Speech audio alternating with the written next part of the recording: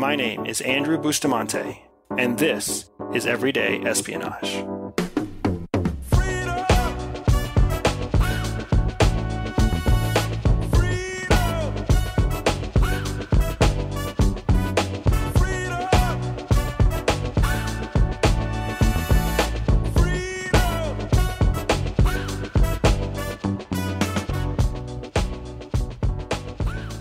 There's a secret training base in the deepest, most southern, hottest, sweltering armpit of America that is used to train special operators, military special operations units, and a handful of covert field officers. And we go there because they teach us a very specific type of self-defense, of defensive maneuvering.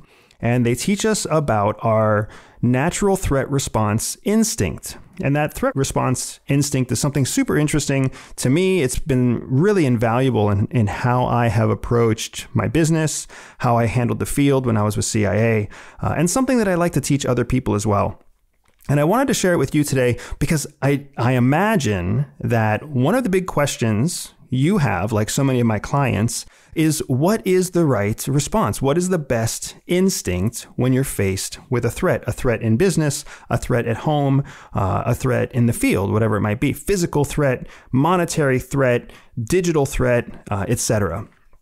So I want to start by telling you a story. So when I first went to this base down in the forgotten armpit of the world, there was a senior master sergeant there who was teaching me about stuff from Vietnam. Now, if you are a history buff or a military history buff, then you know that the Viet Cong were a very difficult group to combat with existing American tactics at the time. And what would happen is they were experts at ambush and they were experts at concealment, at hiding themselves in the jungle. And often what would happen is a U.S. troop on patrol would walk into an ambush in tight quarters.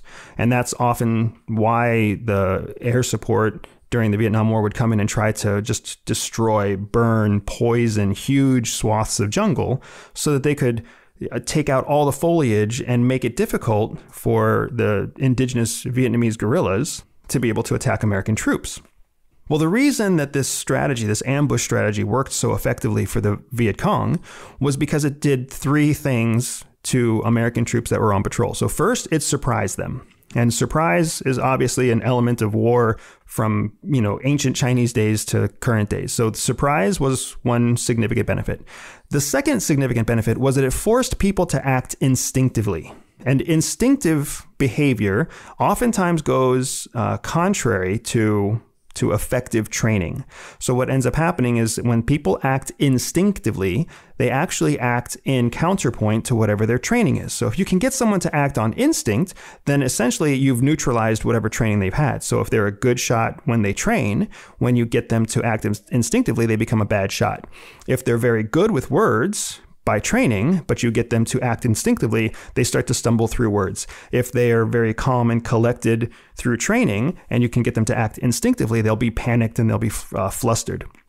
So far, the VC ambush surprised people and got them to act on their instinct.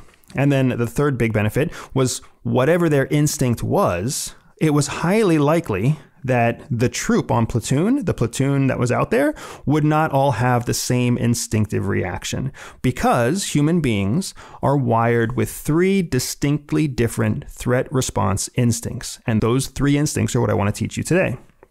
So the first instinctive threat response instinct that's out there is called individual instinct. Now, we're not talking about primal instincts, fight or flight. That's something that happens at an almost hormonal level in your head. And fight or flight happens with any number of stimulus. It doesn't have to be a threat. It can really just be a piece of information. It can be bad news. Even just coming across a family member who might be crying is enough to trigger your fight or flight, right? So it has nothing to do with the threat. It has to do with the stimulus. I'm specifically talking about a threat. A threat is something that threatens what you have, whether that's your life or your money or your loved ones. or it threatens your current moment in time. Fear is something that's future-based. A threat is something that's present-based, if that makes any sense. You can't be afraid in a moment of what's happening in the moment because you're reacting to the thing that's happening in the moment. Fear is always something that is a fear that's based on future behavior. What will happen next? What might happen next? That's what causes fear. What you are doing in the moment is either going to be an instinctive reaction or it's going to be a trained reaction. And like we were talking about in Vietnam, the guerrillas in Vietnam wanted to make US GIs act on instinct because instinct can supersede training. So these three different threat response instincts are an individual response. An individual response is a response where you put your safety, your life, your security first and foremost. That's an individual instinctive response. You become the most important thing in your universe. Somebody pulls a gun and you immediately think of yourself. Maybe that means that you run away. Maybe that means you hide behind a wall. Maybe it means you put your hand on your own holster. Whatever it is, that is an individual instinctive response. The second type of instinctive response is called maternal. Now, the maternal instinctive response is a response where you don't worry about protecting yourself. Instead, you focus on protecting your cubs or protecting others. This is anytime you see the situation where somebody pulls a gun or somebody pulls a knife and they say, "Give me your wallet," and you see a mother's arms, usually it's a mother's arms in a movie, they go out and wrap around their children. The mother is obviously not reaching for a weapon. She's not reaching for mace. She's not reaching for a gun. She's reaching around to shepherd, to corral her children and act as a human shield between the threat and her cubs. That is an example of a maternal instinctive response. Anytime that you are essentially sacrifice yourself for the protection or benefit of others, that's a maternal response. The third type of instinctive response is paternal, a paternal response. Now, unlike a maternal response, which is protecting others, or an individual response, which is protecting yourself, the paternal instinct is actually an instinct to engage the threat directly, to proactively put yourself in harm's way to neutralize the threat. That's the difference between the three instinctive responses. So let me go through those again. Individual response means you immediately try to protect yourself. Maternal instinctive response means you sacrifice yourself in an effort to protect others. Paternal instinctive response means that you actively engage the threat in an effort to neutralize the threat. Now you see the difference here. In maternal, you are willingly sacrificing your own security and well-being in exchange for the protection of others. In paternal, you're not trying to protect yourself and you're not trying to protect others. That is not the priority. The priority is engaging and neutralizing the threat. A secondary benefit of neutralizing the threat is that by neutralizing the threat, nobody else is in danger. Whether that's your cubs or whether that's strangers and bystanders on the street, it doesn't matter. That paternal instinct is uniquely separate from the other two because you are actively engaging the threat, engaging it first and foremost to try to neutralize it. So let's go back to that story about the VC in Vietnam ambushing and surprising US GI soldiers. So here you are on patrol in Vietnam, and multiple platoons were being ambushed and surprised by VC. And on top of that, they were finding that the VC attacks didn't always include firearms. Oftentimes, they included just bayonets or knives or some kind of makeshift machete, right? So it was very violent, very intimate violence, but it didn't always involve gunfire. So the studies, the field information was collected that these ambushes were happening, triggering these three different instinctive responses in troops that were not trained to manage their different instinctive responses. And as a result, the ambushes were largely successful, killing most of, if not all of platoons, and then at least forcing them to retreat with their wounded, their injured, or their dead, and come back and report the ambush back to their headquarters or their base. Well, that information made it back to the Pentagon. It made it back into the United States. And from that was born this special operating school in the South, in the Deep South here in the United States. And they started to assess why and how this VC attack was working. And what they discovered is something known as the 21-foot rule. Now, the 21-foot rule has a very interesting history here in the United States for a number of reasons. But it all started with studies on military bases in Vietnam. And what they found is that the Viet Cong would intentionally allow troops to come within approximately 7 meters, 21 feet, within 7 meters of the ambush site. And they would intentionally align themselves so that as the platoon walked through in a single file order, the single file line would run 21 feet, 7 meters, parallel with the hidden troops, the hidden VC. And then the VC would rush with knives and bayonets. They would rush the troops that are on patrol. Now, the reason this was so impactful is because we discovered in these research studies that 21 feet takes approximately 1 to 1.5 seconds for a human being to cover that ground. Especially if the ground is thick, if the ground has got heavy foliage or whatever else, they can basically rush through that foliage and cover 7.5 meters in about 1.5 seconds. Well, it also takes about 1.5 seconds for someone who is unaware to draw their firearm and make a positive target identification, target ID or PID. So in that same period of time, it takes someone with a knife in their hand to bum rush a soldier. The same amount of time is required for that soldier to draw their weapon and then also get positive identification on a target. Well, the problem is that the knife is essentially stuck into the soldier faster than the soldier can draw the weapon and make a positive ID on their target to fire off a round. And then add to that the fact that if they don't make a positive identification or if they don't train the target correctly, there might be a shot, there might not be a shot, but the shot does not neutralize the threat because the knife, the damage is already done. 7 troops in a platoon attacked by 7 Viet Cong, all within 21 feet, essentially turns into a successful ambush and 7 dead U.S. GIs. That was the result. That was the finding that came out of Vietnam. So the question became, what do we do about this 21-foot rule? How do we keep our soldiers alive if they are rushed using this Vietnamese strategy?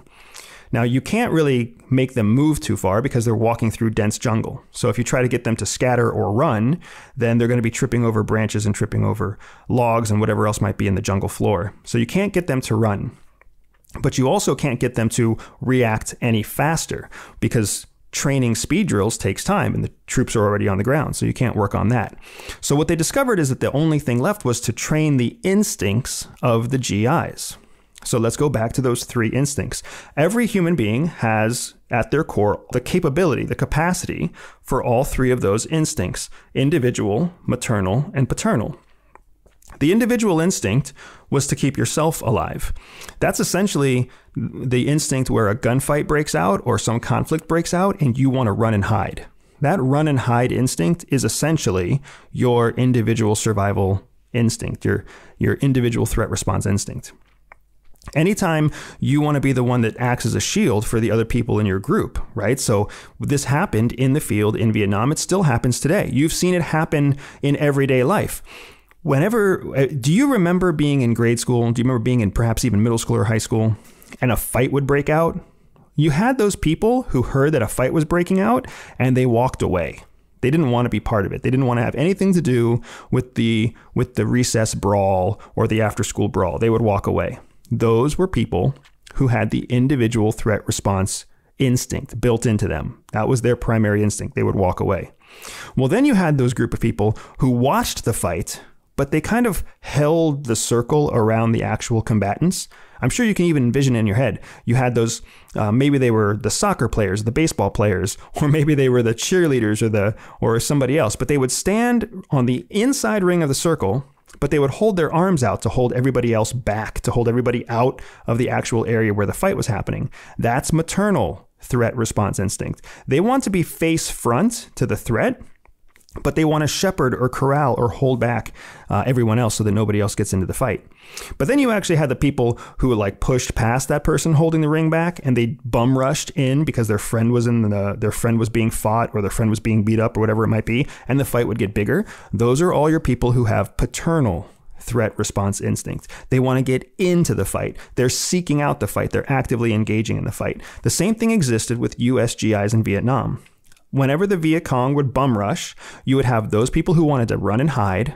You would have those people who started yelling to everybody else, hey, it's an ambush, get down, stand back, but they themselves wouldn't get down. They themselves wouldn't stand back. They just sat there warning everybody else. And then you had the people who had the paternal instinct, which were the people who didn't run and hide, and they didn't announce the oncoming threat. Instead, they would actually run towards the attacker and engage the attacker head on.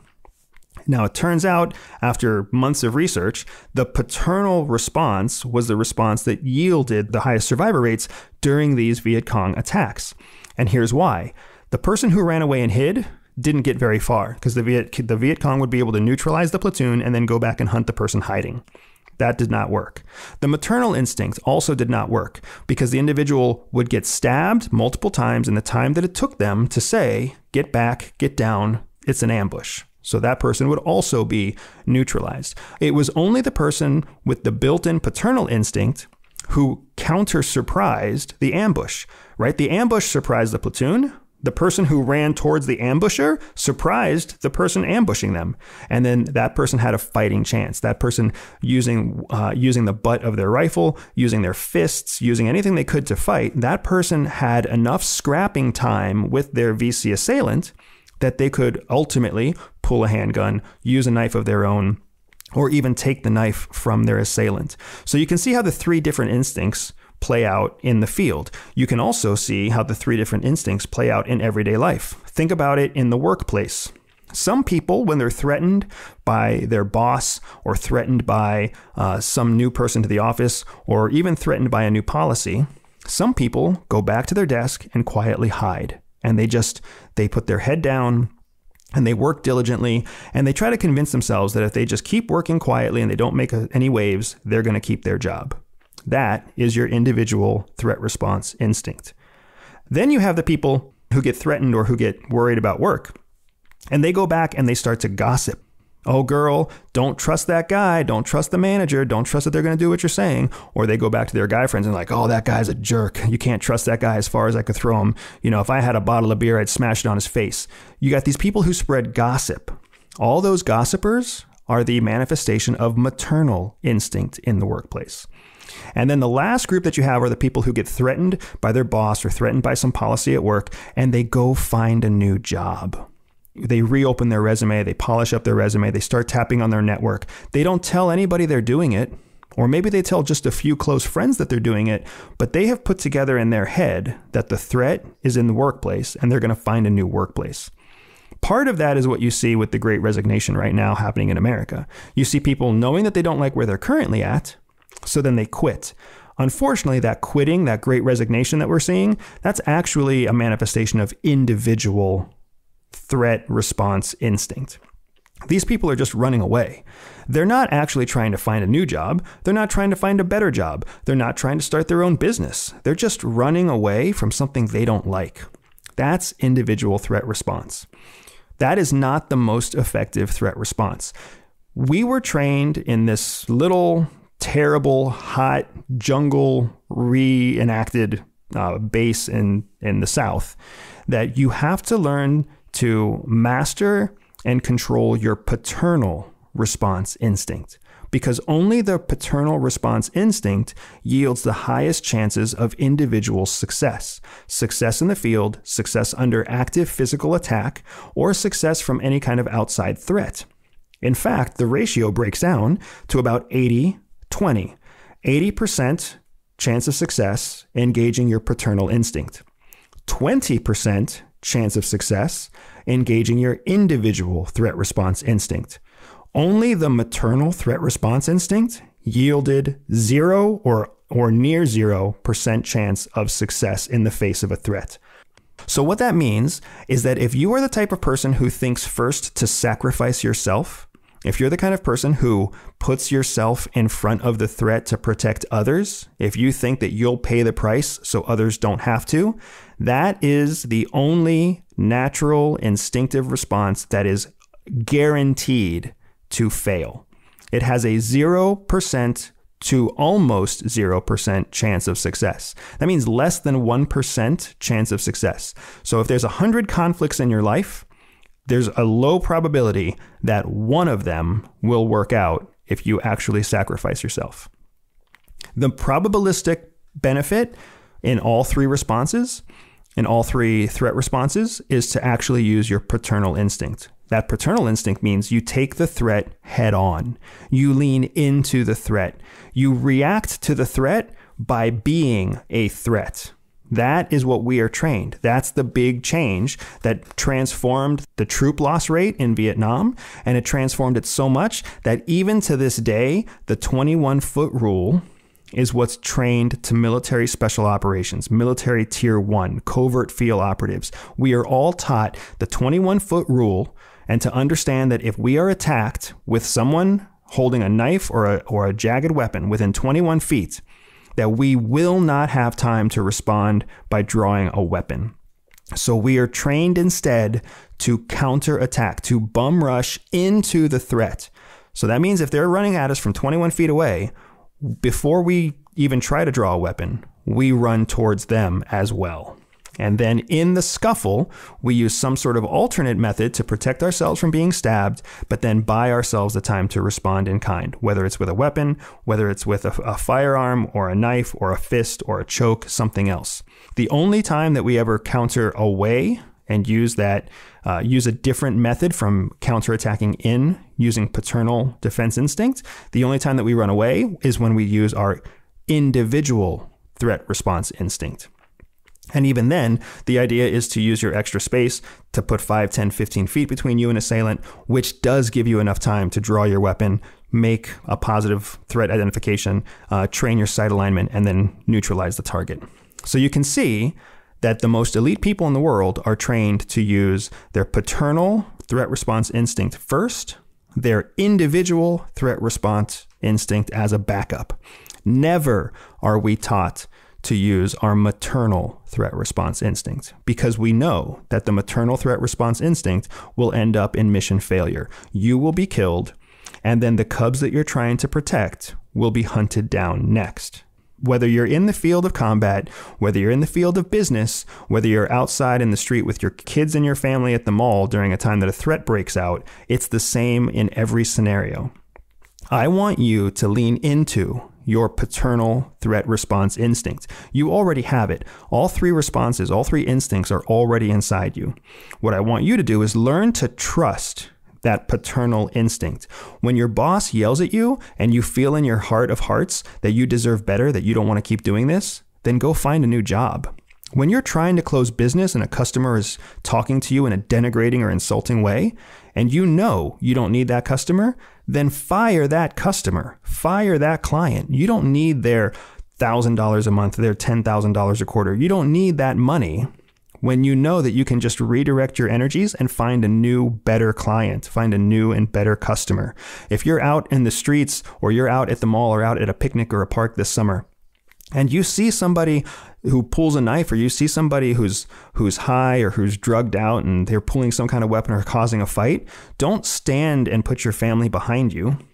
Take the initiative to step towards that threat and neutralize that threat. You won't be the only one. There will be a handful of other people also moving towards that threat to neutralize that threat because they're using their own paternal threat response instinct. The difference between you and them is that they don't realize it.